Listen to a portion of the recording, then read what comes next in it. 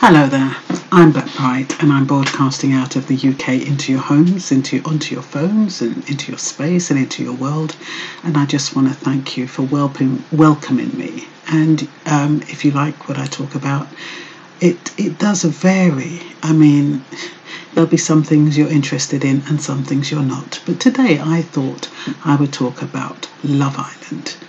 I want to talk about it from the point of Caroline Flack, who was arrested for domestic abuse, and how that would impact someone else who was less famous.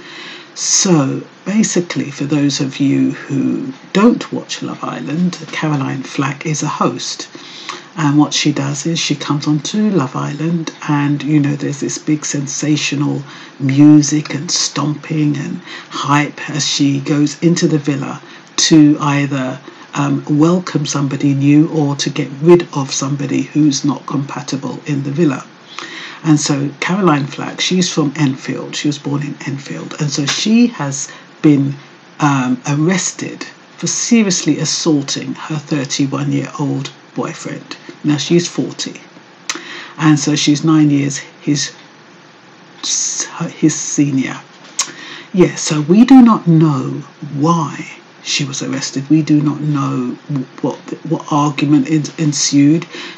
We can hypothesize and say, oh, is it because she's got some insecurities because he's so much younger than her? But we don't know what it is, and I haven't seen anything that explains what it is. Now, why I'm raising this is because domestic abuse is a very serious crime. It's serious in a lot of countries, and I'm going to focus on the 3 countries where Love Island airs, which is the UK, USA and Australia. Now, in these 3 countries, the rules for domestic abuse for a non-citizen means that they can get deported. That is how serious it is. Can be arrested. It's a breach of moral turpitude. Let me just tell you, rather than try to, because I do want to get it right. Okay.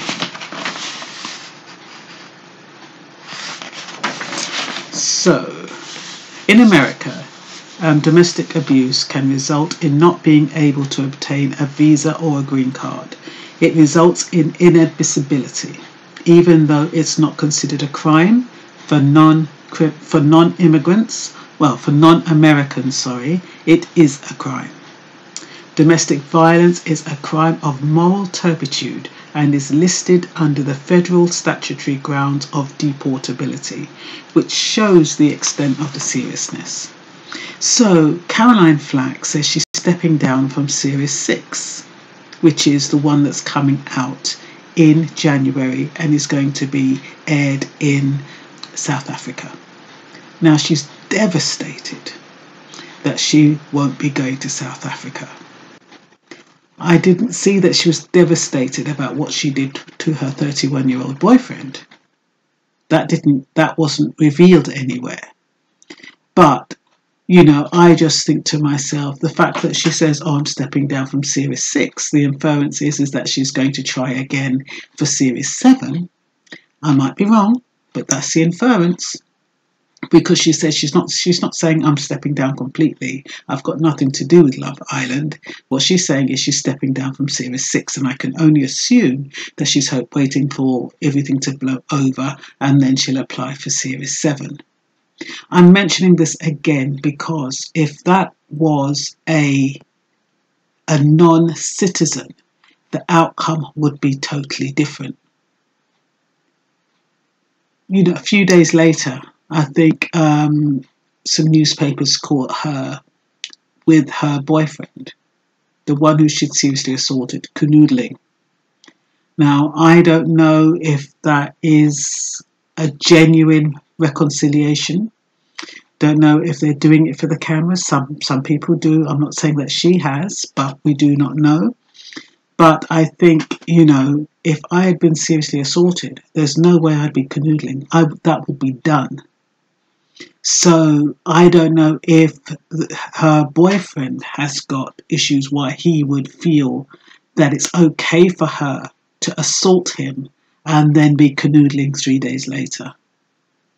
So when you have people who react like that, who react with violence, sometimes we have to think about what is their past, what is their experience, what are their insecurities, are they stable enough to even be hosting a show like this?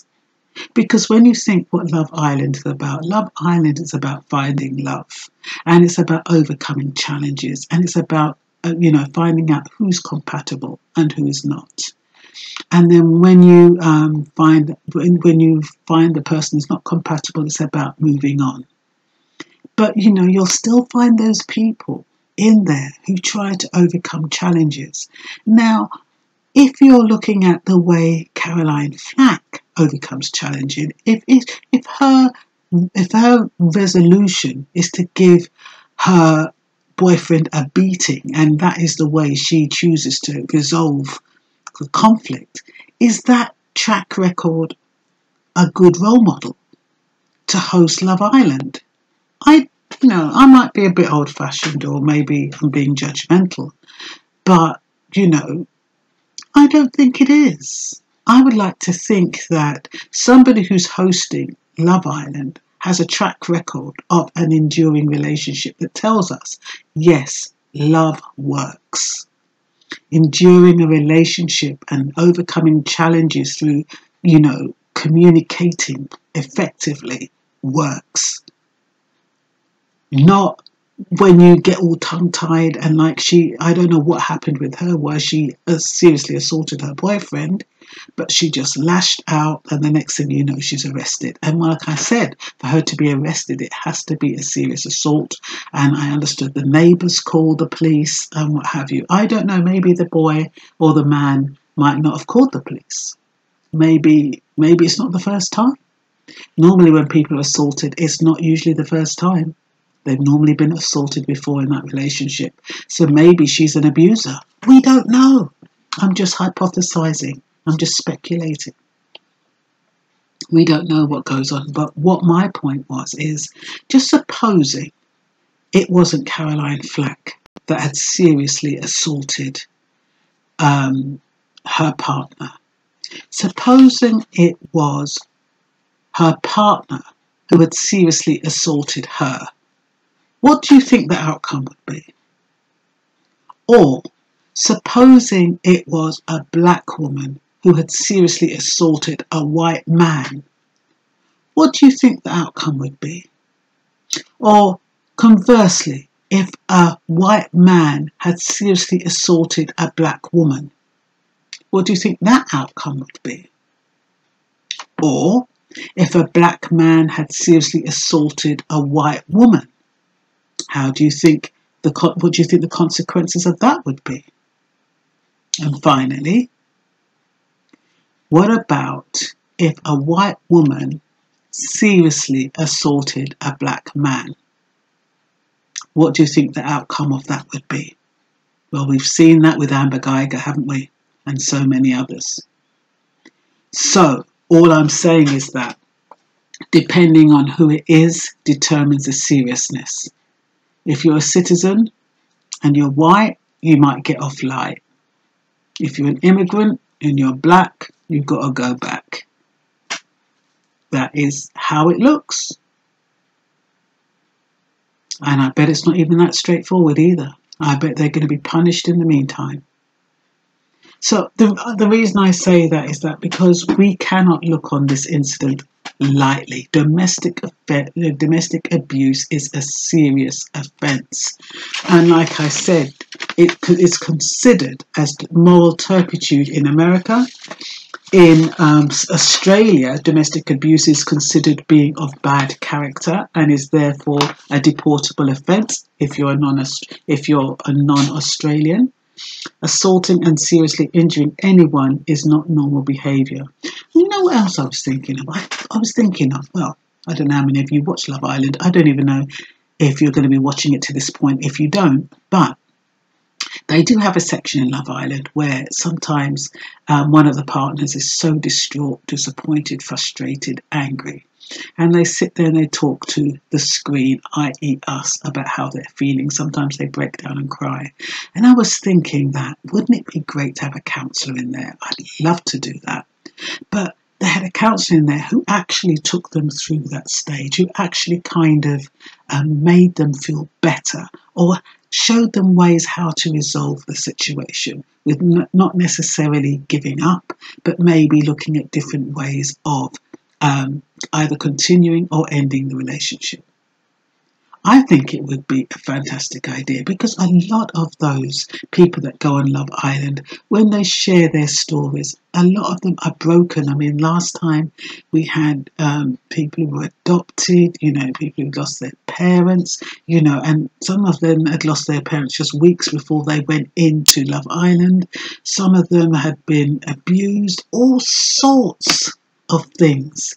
So the people on Love Island, these, I don't know what you call them, we call them islanders, a lot of them are damaged, and I think it would be a brilliant idea to have a counsellor in there, and we actually, the audience or the viewers, actually watch that dynamic of the counsellor.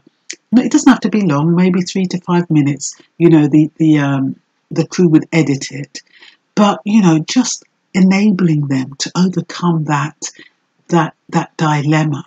Because sometimes, when we think about Muggy Mike, who hung himself, we don't know the amount of stress that he took while he was in. We know it was stressful when he was in the villa, but we don't know what happened when he was outside the villa. And he hung himself. He committed suicide. So I think it would be an excellent idea. But that's going away from the point. Do you think she should be let back on to Love Island, to host Love Island? Someone with a track record of assault. Is that the type of role model that remember these couples, these women, I call them boys and girls, but these young men and women, they're very young, they're very impressionable, they're usually aged between 18 and sometimes 26, maybe 30. I think 30 is the max, but they're young people. And I believe that the role model to host the Love Island should be somebody who's quite credible, nobody with a sticky cloud hanging over their head. They've got 4 people that they're thinking about replacing Caroline Flack, and I'll tell you who they are. It's Laura Whitmore, Stacey Solomon, Maya Jama, and Gemma Collins. Now, personally, I don't know if you, like I said, I don't know if you watched Love Island, but they have this point which is key to me, to any host, any replacement host. They have to be able to meet the expectation of that walk to that sensationalized music. There's this point when ordinarily it would have been Caroline Flack walks into the villa to tell somebody that they have to leave. And it's like boom, boom, boom, and all this, pomps and circumstance. So whoever takes those steps, they have to meet that expectation on the other side. So when that music stops, their voice, their presence, their character, all come to the fore, so that we actually are satisfied once the suspense is over. Now, like I said, I think Maya Jama or Laura Whitmore are the best candidates. That's just in my opinion. I think they're both MTV broadcasters. They've got the know-how. They know how to speak. They're good communicators, and I think they'd really be good at it. But we don't know who they're going to choose, so that would be interesting. What else? I wanted to say UK. Where's UK's one? Yeah, UK is an offence. Okay. In the UK, it's domestic abuse is a criminal offence under the immigration and asylum legislation and is therefore deportable. well, aggressors are deportable. So once again, you know, Caroline Flack is from the UK. So if she was an immigrant, or if she was a non-citizen, she would be deported for this offence. So we're not talking about any light conviction. We're talking about serious stuff. And, you know, it shouldn't be that just because it's Caroline Flack, she gets off lightly. And like I said, I don't want, you know, she's back with her boyfriend. Don't know how that's happened. But there again, you know, we have domestic abuse against men and we have domestic abuse against women. And a lot of time, the victims always go back to the perpetrator. You know, they just keep going back for more, and the beating gets worse and worse, and they just keep going back. It's almost like it's an addiction. And a lot of people who stay in abusive relationships, sometimes they feel as though they deserve it. They haven't been raised with love, you know, so they don't have that self-love and that self-respect. So a lot of them actually feel as though they're deserving of the assault. And some of them, they just don't know how to get out of it. Some of them are dependent. Some of them are vulnerable. And so they put up with it. Some of them, they don't have nowhere to go. Some of them, it's family pressure. There are so many different reasons why people stay in abusive relationships. So, okay, Caroline Flack and her boyfriend, I've got her name, his name is somewhere. But I don't think it really matters, to be honest.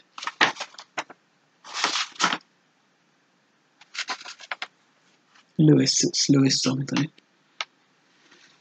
But yeah, you know, people do stay in abusive relationships, and maybe her boyfriend is one such person. We can't be too judgmental, but I do know that when I think about Love Island, it is about caring and forgiving and trying to work things out. And knowing when it's time to throw in the towel. I think that's the most important, because some of them, they linger because they're not too sure. They drag it out. But, you know, if it ain't working for your love, you just leave. And so that is where I think that when it comes to that point where, you know, you're being abusive, that's a time when it's gone too far. There must have been a point where you just felt, look, this is not working. It shouldn't reach the stage where it gets abusive. So I think, I think it's important about the host should be in an enduring relationship that shows integrity. I think it gives the young people something to look forward to. I think it shows them that something could work. It's a bit like The Bachelor and The Bachelorette, when they always introduce them to the relationships that have worked, that have endured, and so people going on it realise, yeah, love can work. But if you've got a role model or a host that, you know, is, you know, abusing her partner, you know, it's not sending a positive message to young people. And though you have to remember, even though they look quite mature, they are young people. So, like I said, I don't know if dating someone 9 years her junior brings out our insecurities.